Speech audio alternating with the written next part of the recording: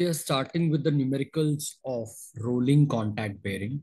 First, let us see what are the formulas that you'll have to remember while solving the numericals of rolling contact bearing. In fact, not remember, but refer from Bhandari design data book, because in this video, I am going to teach you how you should solve your numericals by taking the formulas, the values from Bhandari design data book. So let's start. The first formula that you'll have to understand, which is there on page 15.2 of Bhandari design data book, is equivalent bearing load. P is load, bearing load. P is your bearing load. E stands for equivalent. So equivalent bearing load, right?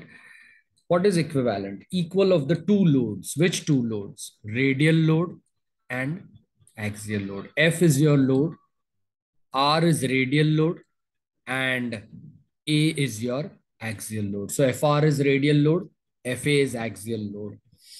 V and X, if you do, sorry, X and Y, if you don't understand what is X, what is Y, then with which load it is, that you should understand. If X is with FR, then it is radial load factor. X is with radial load, so X is the radial load factor. Y is with axial load, so it is the axial load factor. So radial load factor, axial load factor. V is your race rotation factor. V stands for race rotation factor.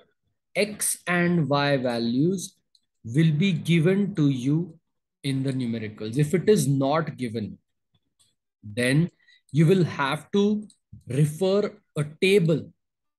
How? I'll teach you. But first, let us see what is race rotation factor.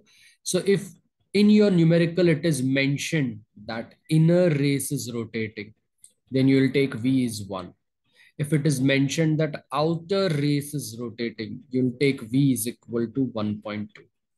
If it is self-aligning bearings, then you are going to take V as 1. If nothing is mentioned, then also you're going to take V as 1. So this is how you take the values of this factor, which is race rotation factor.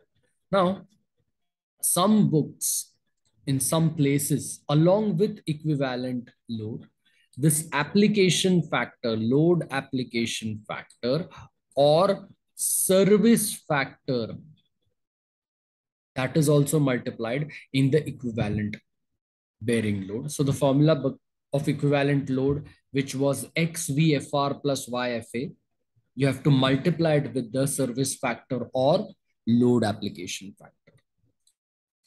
Let's move ahead. It is on page 15.2 of Bhandari design data book. Now, I was talking to you about these factors X and Y. Radial load factor, axial load factor. X is your radial load factor, Y is your axial load factor. X is your radial load factor, Y is your axial load factor. So how to select those values? It is selected on the basis of bearing. Suppose if your bearing in your numerical, it is said that you have to design a deep groove ball bearing, then you should refer this table. How to refer it, I'll teach you when we are solving the numericals. But if it is mentioned that it is angular contact ball bearings, then you have to refer this table. Also, if it is a single row angular contact bearing, you should be referring this table only. If it is a double row angular contact ball bearings, then this last table values you are going to refer. That too, you have to refer on the basis of the ratio of axial load to your radial load and your table of E. But how to select it, that's a different part. I'll teach you later. But here we are talking that this X and Y values are basically selected on the basis of type of bearing. Types have not finished. Next up are your self-aligning bearing. So if your numerical is on self-aligning bearing and you have to select your X and Y factors, you should be referring this table. If your numerical is a spherical roller bearing and you have to select XY factors, you should be referring this. Taper roller bearings, you have to be referring this table. Next, these are available in Bhandari design data book. These all values, this table of values of X and Y for dynamically loaded bearing. You should find out this, and on basis of that, you'll be able to find out this whole table of finding your X and Y values. But I would also like to share you the table which is there in your PSG design data book. Here in Bhandari design data book, your values are mentioned in this manner. It depends on your bore diameter, right?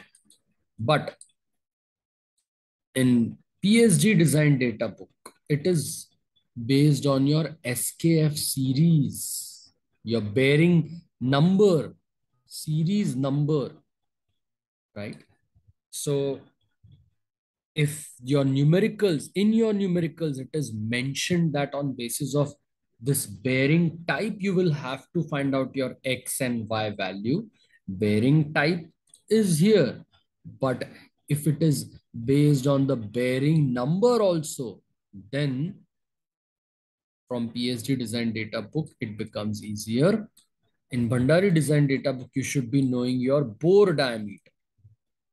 Like I said here, you should be knowing whether it is a light series, medium series bore, or whether the bore diameter is from this diameter to other diameter. What exactly it is given, on basis of that, you'll have to select the values. Selection of values is very easy. I'll teach you how to do it. Let's move ahead. Next up formula is your load life relationship, right? Now, there are lives like L10 life, or let us call L90 life. There is a life which is L50 life, right? So what is L10? L10 stands for life of the bearing when 10% of bearings will fail and remaining 90% will be operational.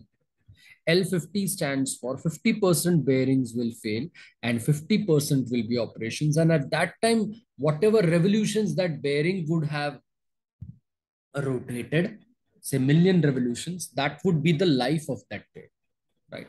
So explanation of all these factors I have given me in my previous videos for that. But now we are just discussing the formulas. So L10 is your rated life, rated bearing life, right? You should know this because in numerical it will be asked that find rated life, then you should know. But remember, this is in million revolution, right? So suppose 236 million revolutions. So 236 into 10 raised to 6 revolutions. Million, it is 10 raised to 6, right? So million revolution is your rated life. C is your dynamic load capacity or dynamic load rating. In some books here, this factor is A. In some books, it is P. So A or P is based on whether your numerical is on ball bearing or your numerical is on roller bearing. So if ball bearings, right, or self-aligning bearings, you'll take A as 3. This ratio A or P, you'll take it as 3. But if the numericals are on roller bearings, this ratio, you're going to take it as 10/3. Moving ahead, what if the life, okay, this again, this is there on 15.2 of your, not PSG, it is on 15.2 of your Bhandari design data book. This numerical, this formula, sorry, you'll be able to find out on page 15.2. Moving ahead, load life relationship. in the load life relationship, if L10 is not given in your numericals, but the life is given in hours. See, this is also rated bearing life, and L10 is also rated bearing life. But L10 is in million revolutions, and L10H, H stands for hours. So if the life is given in hours, you will have to convert it into your million revolutions life, right? MR. So for that, this formula is given: conversion of life from hours to million revolution, right? So remember, this formula is given on page 15.2 of Bhandari design data. N stands for the speed of rotation of the shaft or bearing. Moving ahead, relationship between life and reliability of the rolling contact bearing. Now see, sometimes your numerical will be asked that find out the life when 90% bearings are operational, 10% has failed. So at that time, finding life, rated life L10 is okay. But what if the reliability is 99%? What if the reliability is 95%? Then at that time, you will have to use this formula, which is L upon L10 is natural log of 1 upon R upon natural log of 1 upon R by 90 raised to 1 upon B, where obviously R90, your reliability will be 0.9, A is 6.84, and this B is 1.17, right? So if you write down this R90 as 0.9 and take the natural log of this 1 upon 0.9, then you will get the value as 9.491. And then this formula, which is log, natural log of 1 upon R. So either you can use this value, this formula, or you can use this formula by placing this R90 reliability as, since it is percent. So obviously when you write down 90% divided by 100, right? So it will become 0.9. So when you put the reliability as 90%, then you will get the value as 9.491. So if you want to remember this formula, that's okay. Otherwise, this formula is already there in the Bhandari design data book on same page 15.2. Now, very important question is asked in exam: how to do the selection of bearing from manufacturer's catalog, right? Or say design data book. So the first step is that you should calculate radial load. See, this question is a theoretical question. It is asked for 7 marks in our university exams. So you'll have to write down all the steps properly, one by one, without missing the sequence. So first you are going to calculate radial load. Then you are going to calculate axial load. And you are going to determine the diameter of the shaft on the basis of the load. So first step, you're going to calculate radial load, axial load, and diameter of the shaft. This is the first step. Second step, select the type of bearing and appropriate size, right? Whether you're going to use deep groove ball bearing, whether you're going to use self-aligning bearing, depending on the application, you're going to select the type of bearing and approximate size of the bearing. Appropriate size of the bearing, not approximate. It is the appropriate size of the bearing you're going to do it. Next up, you're going to determine your static dynamic capacity, which is mentioned by CO, and dynamic load capacity, which is mentioned by C. CO stands for static load capacity or static load rating. It is also called as static load rating or static load capacity. And C stands for dynamic load rating or dynamic load capacity. So the third step is that you're going to determine C and CO from the manufacturer's catalog. Next, this all we are going to do when we are going to solve the numerical. So at that time, you'll understand more. But you have to remember these steps. Next, you have to calculate the ratio of axial load to the static load capacity. And you're going to calculate the ratio of axial load upon race rotation factor into radial factor, that is VFR. So you're going to calculate FA upon VFR.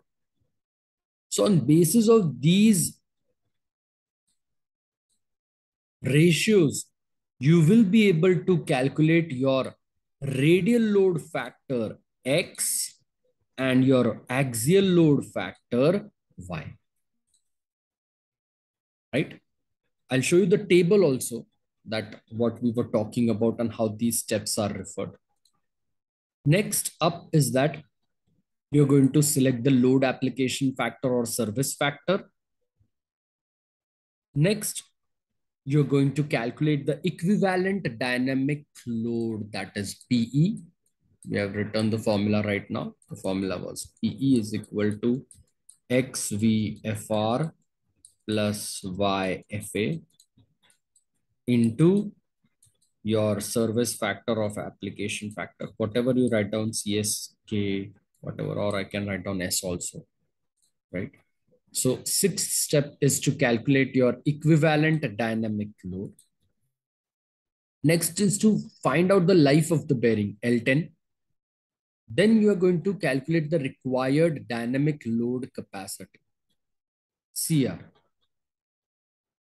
Then if your C is greater than CR, bearing is suitable. But C is less than CR, you should select the next series, and then again you should start from step number 2, right? So I'll give you an example. Suppose if I did all the calculations on the basis of bearing number 6002, right? I did everything like this. And then in the end, if I found out that my required dynamic load capacity, my calculated dynamic load capacity is less than this C dynamic load capacity, then the bearing is suitable. But if I calculated and I found out the value more, then I should be taking the next series, that is 600, after 6002, whichever comes, say if it is 6003 or whichever series, the next series bearing is there, I will have to select it.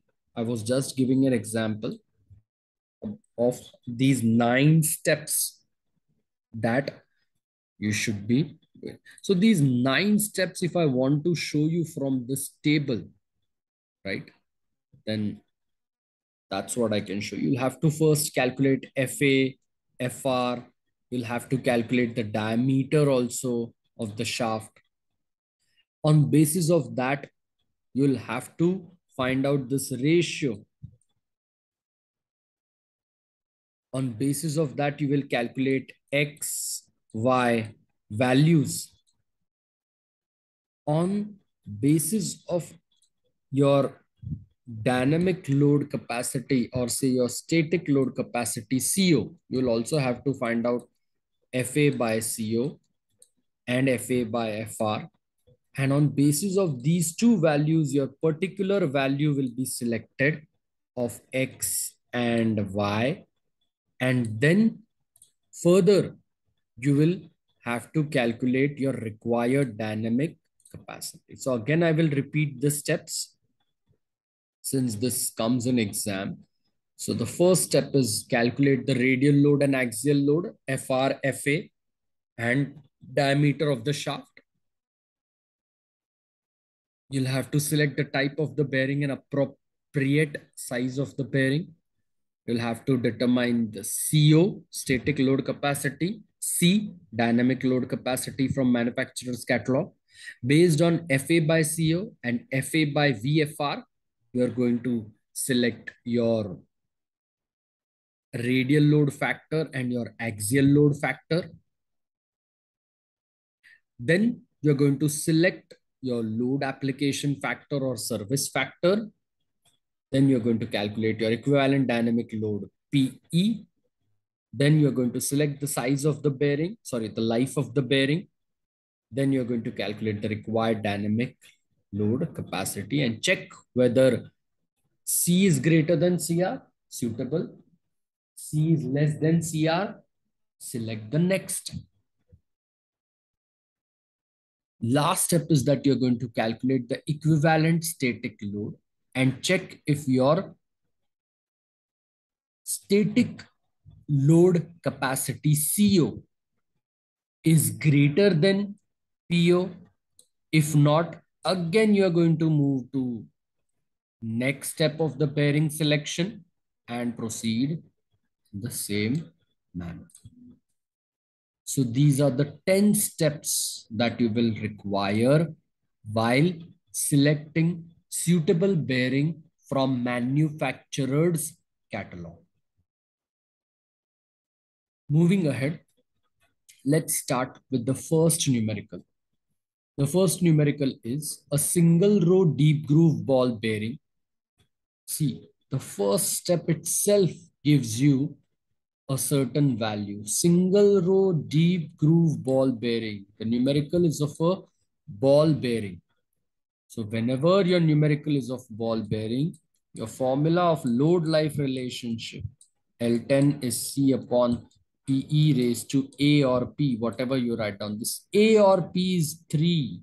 Why? Because this numerical is of a ball bearing, right? So you should first see which type of bearing it is. Based on that, you will be able to solve your numerical. The shaft diameter is given 75 mm. Rotates with 125 RPM. The shaft is rotating with 120 RPM. N. Your N is 125 RPM.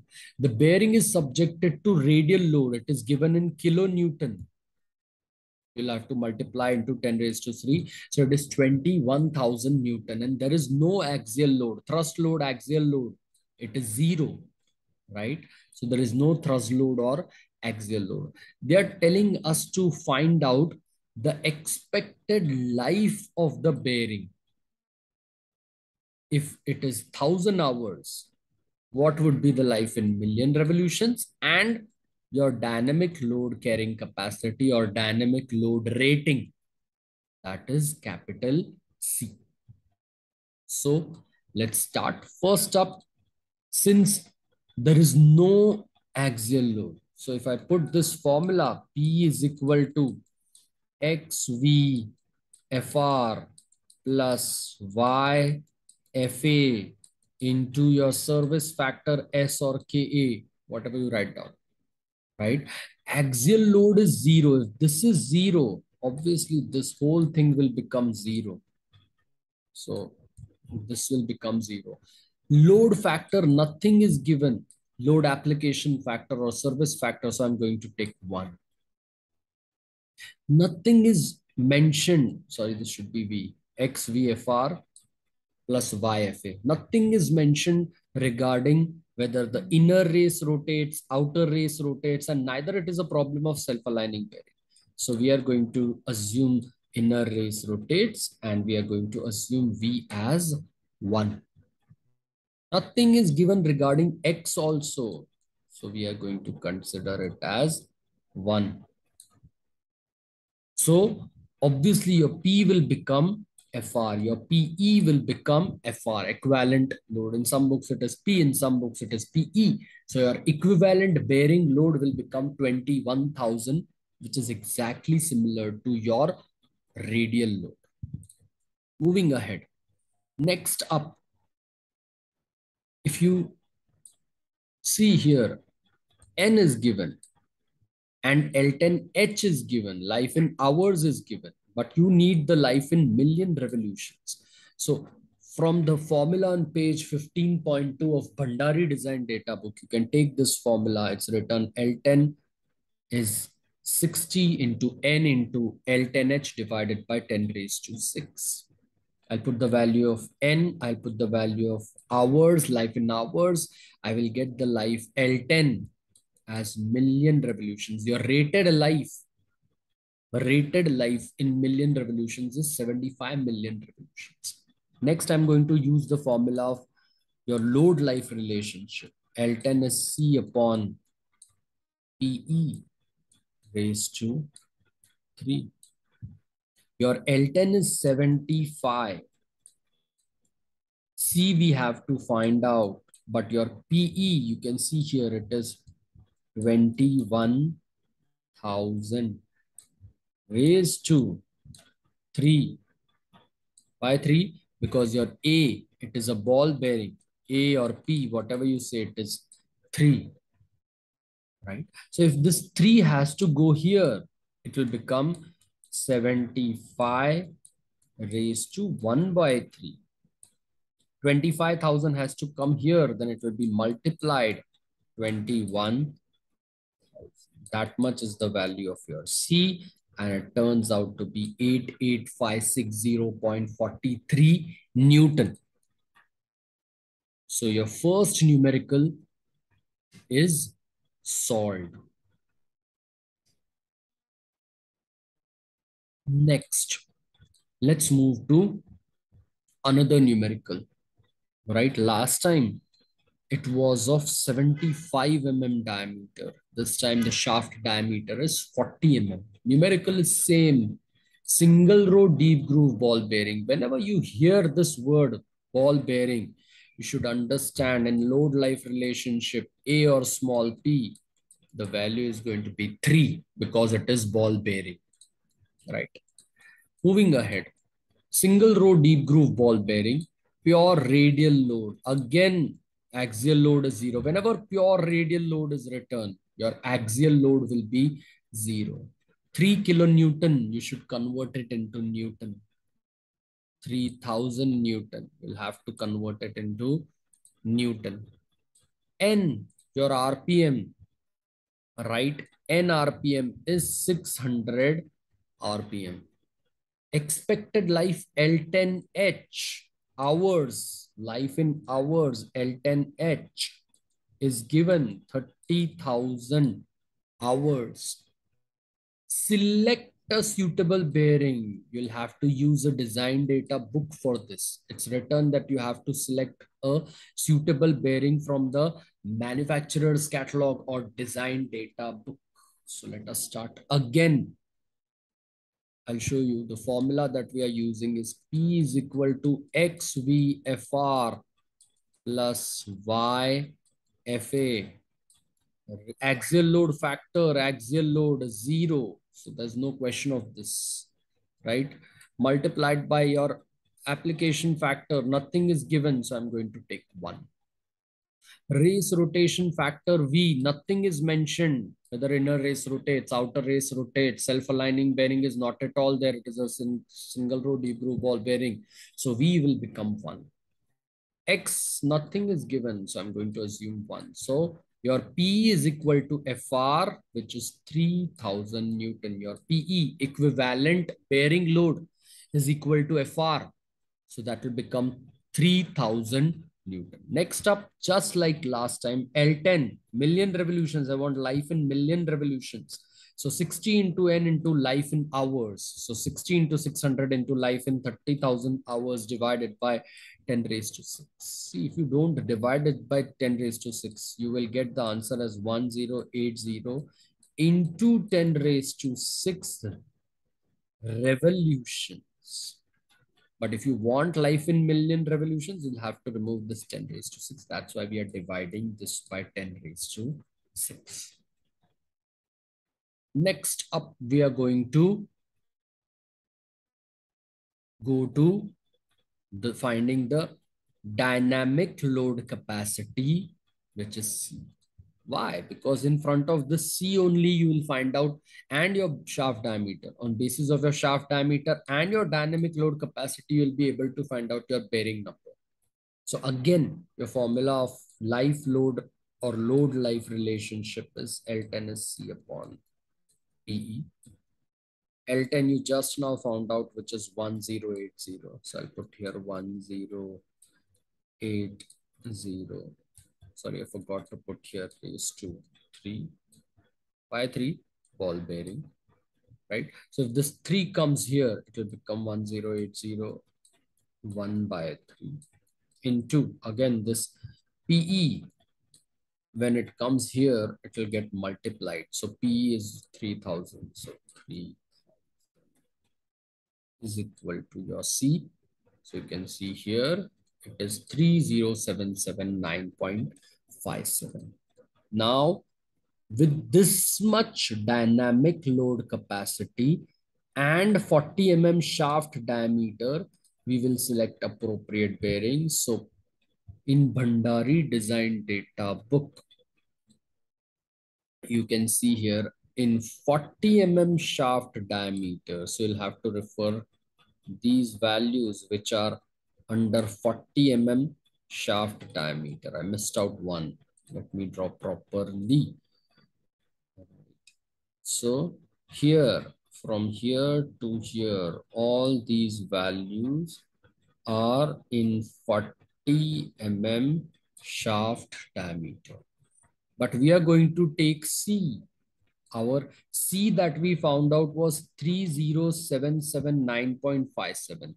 30779.57. But we have 30700. Technically, you should select higher value. So you could have selected bearing number 6308. But if you subtract this, if you subtract 30779.57 from this 30700, the difference is very less, almost negligible. So we can select this bearing number 6208. This is how you select bearing from manufacturer's catalog. You always see this column of this dynamic load capacity, not the static. You see dynamic load capacity, you see what is the shaft diameter, and then you remember this table is for single row deep groove ball bearing. Remember, you are checking the correct table for selection of your value. Single row deep groove ball bearing. This table you will have to refer. Moving ahead very quickly, let's go to numerical 3, which was asked in your university exam of winter 2016. Deep groove ball bearing has bore diameter, shaft diameter, 60 rotates at n RPM is 1440. Radial load, FR, radial load, 2500 Newton. Axial force load, FA, is 1200 Newton. Radial factor, X is 0.56. Thrust factor or axial factor, Y is 2.0.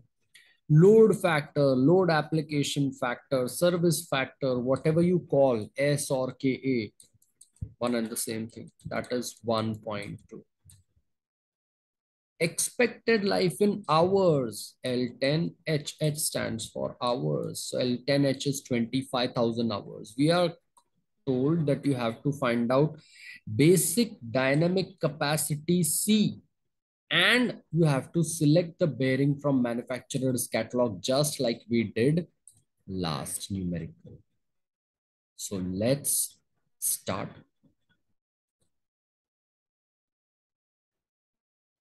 Given data we have written, right? We are assuming A as 3 because it is single row deep groove ball bearing, and V, race rotation factor V, we are going to assume as 1 because neither it is said that inner race rotates, outer race rotates. So we are going to take V as 1. If it was outer race rotates, we would have taken 1.2, but it's not mentioned. So we will think inner race is rotating and we will assume V as 1. Now, first up, we are going to use the formula of equivalent bearing. PE is XVFR, YFA. X is given 0.56. V, we are assuming 1. FR is given 2500. Axial load factor Y is 2.0. Axial load is 1200. And service factor, load application factor, KA or S, whatever you write down, it's 1.2. So once you use your calculator, you'll get equivalent bearing load, equivalent dynamic load as 4560 Newton. Once you have found out this, obviously the next step would be you are going to find out L10. Life is given in L10H, which is 25,000, right? So whether I write down this way 60 N L10H or I write down this way L10H 60N, it's one and the same thing. In design data book, it's written in this manner. I write down in this manner. It's one and the same thing. You can use this formula. So L10H is 25,000 into 60 into 1440. N is given as 1440 divided by 10 raised to 6. Your life will be as 2160 million revolutions. Next, you are going to use this load life relationship. L10 is C upon P raised to A. A is 3 because it is G-proof ball bearing, right? You right now found out life as 2160 million revolutions. You have calculated an equivalent bearing load as 4560, right? Obviously, again, if this 3 goes this side, it will become 1.3. If 4560 goes this side, it has to be multiplied. We'll get C as 58945.33 Newton. Since it is a load, C is your capacity, load capacity, dynamic load capacity. So it will be found out in Newton. Next, you are going to refer Bhandari Design Data Book, page 15.7. And for this much load of 58945.33 in front of 60 mm diameter, you are going to select the bearing. So if I see that much load is not there, but a higher load of 81900 Newton is there. So I'll select bearing number 6312, which can take that much load, sustain that much load. So I'm selecting bearing number 6312, SKF designated bearing 6312. Next up is the numerical number 4, which is again given in winter 2010 question paper of your university exam. So let's start. This time the shaft diameter is 50 mm. Again, it is a numerical of ball bearing. So your A or P, whatever you say in the formula of load life relationship, is going to be 3. Shaft rotates at n RPM, 1500 RPM. Your thrust load is 4500. FR is 4500. FA, your radial load is 4500. Thrust load FA, axial load, thrust load, axial load is 1600 Newton. Your radial load factor X 0.56, axial load factor Y 1.2. Life in hours 22,500 hours. You have to select a proper ball bearing from the manufacturer's catalog. Inner ring rotates. See, it's given here. This time hint is given. Inner ring rotates 1. Race rotation factor V will be 1. Outer ring rotates. If it was given, we would have taken V as 1.2. But here it's inner ring rotates. So we are going to take V as 1. Service factor S or KA, whatever you say, it's 1. This time you don't need to look into the design data book. The table in the numerical itself, they have given us the bearing numbers. So we will calculate C, dynamic load capacity, C, and in front of that, for particular C, we are going to select the bearing number, right? So if I get, say, your dynamic load capacity is 50,000. So I cannot select this bearing. I should get some higher value than 50,000, which is 61800. So I'm going to select 6310. I'm just giving the example. I don't know what is the dynamic load capacity. We are going to find out. So let's start. I've written down the given data, diameter, NRPM, radial load, axial load, radial load factor, axial load factor, life in hours, and inner ring rotates, and service factor S or K as. Moving ahead. So first up, we are going to select the bearing load. Formula S I used to multiply here, or if I multiply here, it's one and the same thing, right? So X VFR plus YFA. X is given 0.56, inner ring rotate, so we are taking 1. FR is 4500. Y is given, axial load factor is 1.2. Axial load is given 1600, right?